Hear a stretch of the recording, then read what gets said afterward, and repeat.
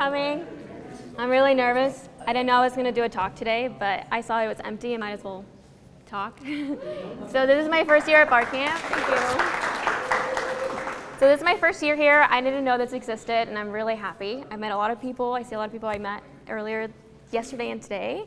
So today I'm going to be talking about Ionic. So I know a lot of people I've heard, like, I've never wanted to do an app. I don't know how to do it. I don't know a native language.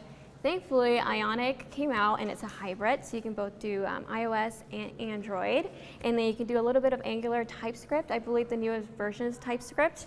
And so I actually stumbled upon this because my new internship is teaching me how to do this stuff, so I was just like, wow. So it's only been a month, so bear with me. I'm going to be learning with you. And so I'm just going to dive in. So usually you can just go into the documentation with Ionic, and they have all these components ready to go for you. So they have like badges. You can do lots of stuff. So you got cards, checkboxes. They even have their own grid system as well. And so we're just going to dive in. So usually I am not a great designer. I don't know like what colors I should use. And so one thing I've learned, there's like color hunt. I use Pinterest a lot. I hope everybody knows Pinterest. So I just type in UX UI, get some design inspiration, and then I just look around and I was like, oh, cool, I kind of like this login screen. Ooh, it's going to take me there. And so I just kind of go with it, and I wanted to see if you guys maybe want to put some input in what you want me to pull up or do. Does anybody want to play, like, tell me what kind of components they want to see? Nothing? So like what kind of app or just a component? So Yeah, so we have, I can do a card, I can do like a login screen for you guys. how about What was that? Process flow with multiple steps. Process, like just go step by step? You know, like, yeah, where the component, it's a graphic component to represent the user takes step, you know, one piece of information and a second piece of information, a third piece. Like a popping, okay, we'll also go with that. So first of all, you go on your command line. Ionic actually does a pretty nice thing. So you can start with an application that already has tabs in it. You can do slides in it already, or you can start with a blank page. So I already created one. You just do Ionic start tabs, and then it's ready to go for you. Ionic does pages. So these are all your pages right here. And then you have your app. And this is usually the root one you're going to be using. So basically how it works, it's, it kind of stacks each page on top of another. So usually when you're trying to communicate between page, you kind of either pop or push. And that's how you also push data. And so I'm just going to go for it and go. I started this just simple page, and I can go ahead and serve it for you. Just do Ionic serve. I was going to do a 7-minute talk, but I didn't want to take much time. So I just did 30. So we'll see how this goes. Oop. That's where I work. And it should hopefully go up. And so let's do this. And I kind of cheat so you can kind of see where it's going to go. And then let's do this one. It's supposed to be having, ooh, it's supposed to have tabs on the bottom. Give me 1 second. I'm going to go ahead and serve it again. My computer. Are you just running ng serve? Ionic serve. Very nice. Yeah. Usually it's supposed to give me some tabs. We're going to go ahead and get out of these things. That's the page that it took me to. And so I'll wait a little bit. Thank you for coming. I'm probably going to sweat a lot, I will say. If not, we can just go ahead and go for it. We can just start playing with it. I really just wanted to focus. There we go. So this is the tabs. This was the little app that I was working on. So it just pretty much has one page. You click on it. It pops you to the other page, which is just the type of quote you want. So there's inspiration, motivational, love. I use this little component to do like a little pop-up. And these are really easy. I'll just show you the code. And it was just super basic. Let's see here. So this is about it. I didn't want to go a lot into the TypeScript just because I'm still learning and I'm not sure I'm going to be able to really teach you much. I just wanted to focus on the components themselves. And so this is just this is all it took to do that right here. And then I'll show you. going to the TypeScript, and then this is just sending some information to the other page, which the quote one is the one that's going to be stacking on top of it, and that's where you get the quote, and then it has all this information as well. So I was going to go ahead and just take you how to do a simple login screen, if that's okay. That good? All right, thanks.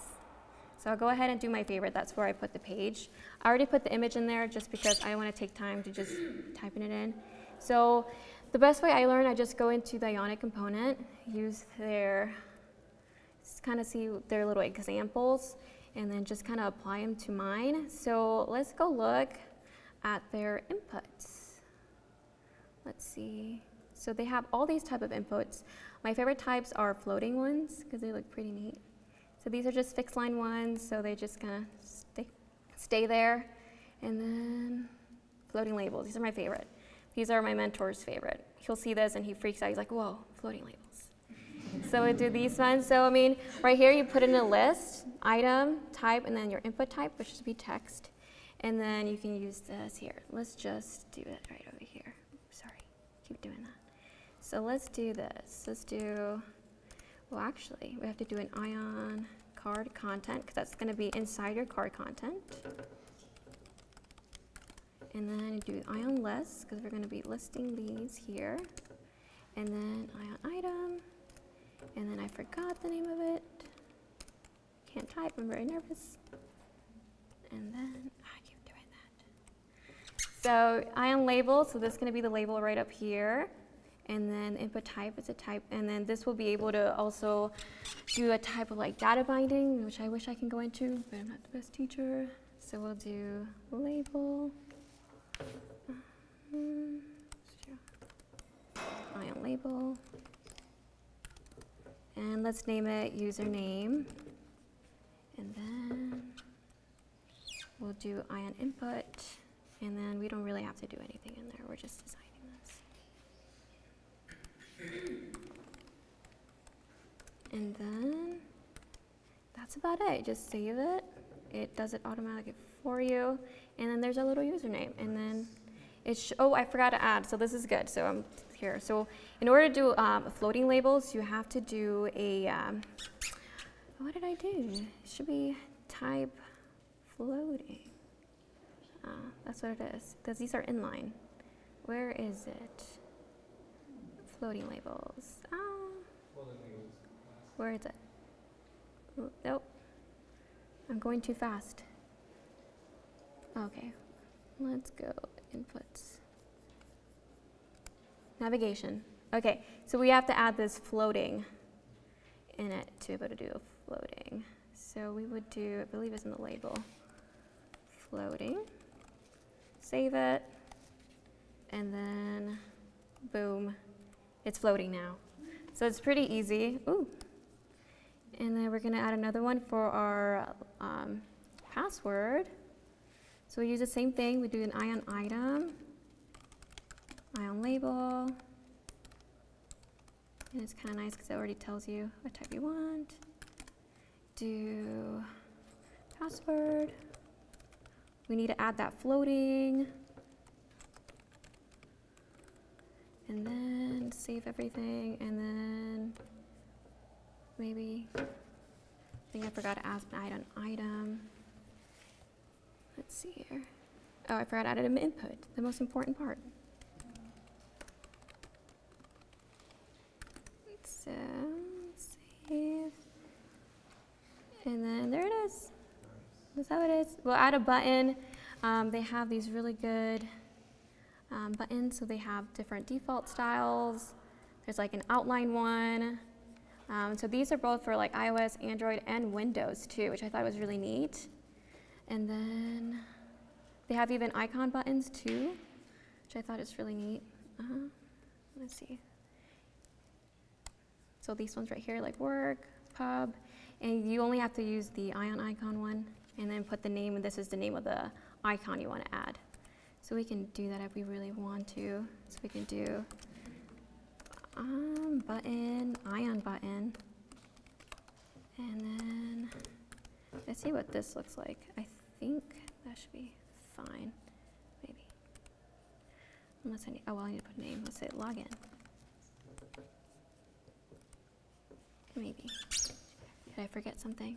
Go back in there. Look. Don't be afraid to look. Simple button. I did it right. Ion button. Maybe it's not working. And maybe it is because I put it in the input. Exactly. There we go. We're all learning. Let's do this. So we need to put it on the bottom of the item. And then save. And let's see if it works now. Look at that. It's a login. And that's pretty much it. So yeah. So I've been learning this for a month. I'm still tweaking with it. Still learning how to pass data. And the neat thing with this is because as I'm learning, I can see all this documentation and kind of play with it around, which is pretty neat. And I just wanted to show everybody that you can make apps with Ionic if you just know basic JavaScript, TypeScript. And then, yeah, that's pretty much it. I didn't know if I was going to take this short amount of time. Is there any other stuff you guys want to see? Or? Did you do anything special to get Visual Studio code to know about all your tags? It offers this really amazing code completion. You know what? It might be an extension that I might have put it in here as well. Okay. I think it might have been the extension Angular that I put in here. Okay. So yeah, that's about it. We can still play with some stuff too. Let's see. Could you add maybe a form validation, so like email, input,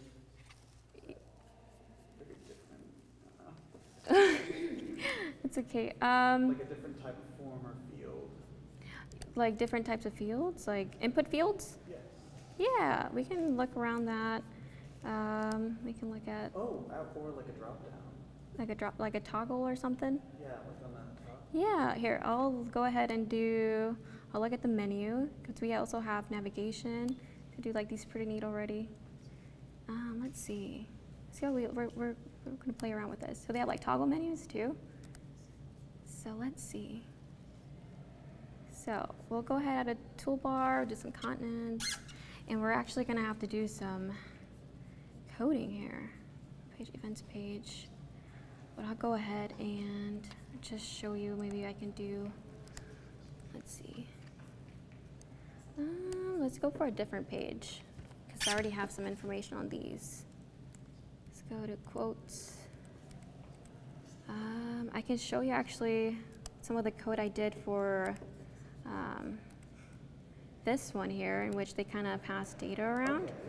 Yeah, so usually on my quotes HTML here, let's see what I did here. So first of all, I added a bunch of data in a folder here. It's a little bit of interface. Did the type I'm going to be accessing, so ID, person, text. So I'm just doing simple quotes. Then I did like a fake little mock here, and I had a little icon ready to go. And then this, I imported it in my TypeScript. So I imported the quote from the data quote interface, and then I kind of did this little, I did the type of which I'm going to be accessing to it. So category, which is a string, quotes, the quote array, and then the icon, which is a string. And I can actually show you where all that is here. Where is it? Right here. So there is the quote array here, the category, and the ID, person, text, and then the icon. So I put this right over here, telling it what I'm going to be accessing. And then this right here, the public nav params is taking this information and then giving it to this different page that I'm going to be accessing. So this is where it has that data here. And then this will let it access it from here in the quote. And so it's right here.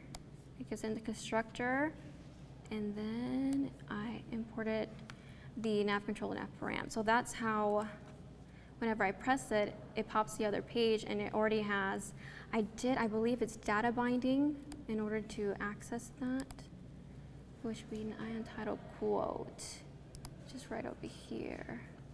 I believe I'm correct. No, it's not. But let's see here. How's that alert to create? Ooh. So, trying to see, I was actually looking at this earlier where I pass all this data. And I wish I can show you exactly where, but I sort of forgot. But yeah, I just wanted to show people that they can do this just with basic JavaScript scripts. And then, the way that at least the main site yeah. previews a lot of that information, the layouts, things like that. Exactly, and it's so Something easy. I wish Bootstrap had. Yeah. It's not. And so, yeah, these are all your components you can use. There's just so many. I wish I can go through each one. But like I said, I'm still learning, and I just wanted to fill in the time slot so people can see something different. What sort of things are you working on right now with this that can help you guys? So this one, at work, we're just doing a basic application they use at work themselves. So just the employees use. And so they use an old Angular material, but they wanted to change it. We're still working on it just because Angular material had a data table that they used, and Ionic doesn't have one. So it always comes with, okay, we're going to remove material, but there's some components that we really liked about it. And so it's just been kind of a learning curve. So yeah. Can I show you guys anything else? I'm sorry I didn't really talk much. I just wanted to show like what's out there. This is wonderful. It's so impressive how much you can do. Yeah, thank you. But Documentation pretty easy? yeah. So, I mean, just pull it up. It gives you like little demos too, which is great. So let's see. Go to like, we'll use basic usage. Go to the demo source. And then I believe it takes you to GitHub. And so you kind of see all the examples if it loads. It seems like you can serve it off of a web page as a mobile app or compile it into a native app. Is that Yeah. So there are some drawbacks, especially with like Mac, because in order to deploy it, you have to have a MacBook. And then even then, it kind of, you gotta fix some bugs, and there's some drawbacks, but I haven't deployed anything yet. So I can give you, I read a lot of things on blogs that say it just depends on the application you're making. I see a lot of great reviews with people and some don't. So this is a little alert you can do, and there's just so many other things, and it's so fun. This doesn't really scroll. Search bars, segments, I really like these. And I wish I can create one. I wonder if I can make a different one so I can show you how. I don't know if it's gonna work. I was gonna make one ready to go so I can just show you. Ionic, start our app, and then we're gonna do tabs. Let's see if it works. It was giving me an error. Ooh, maybe it's gonna work this time. Hopefully. Yeah, this is how you create one. And like I said, they have different types that you can already start. So you can start with the tabs, which creates 3 tabs for you. Let me see. Let's see, intro. I wonder if it's under concepts. No. Ionic, types of Ionic. Creating, maybe. And so let's see. So let me see if it says anything in here about it.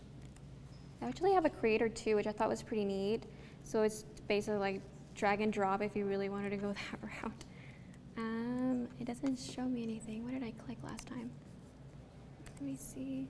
Yeah, and that's what it gives me. So I'm not able to, I don't know what this is. So I'm not able to show you how it creates that one. But let me see, tutorial. There we go. Okay, so this one shows you, provides templates. So the tab, side menu, blank, super, and a tutorial one. So the super one gives you like tabs, pop-ups. They give you a little, a bit of like pictures already. You can click on it. It tells you information of the person. I wish I could really show you. I wonder if I have any other projects I can maybe show you that I've worked on, but I don't have that many. Ooh. Like I said, I just started last month, and let's see. Let's look at this. You're here.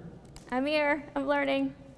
And a work request. I wonder. I don't know if I'm able to show you the one that I've been working on. I can maybe show you my coffee house one if I have it. if I have anything done with it, but I doubt it. But that's about it, guys. I wish I had more, but yeah. Thanks.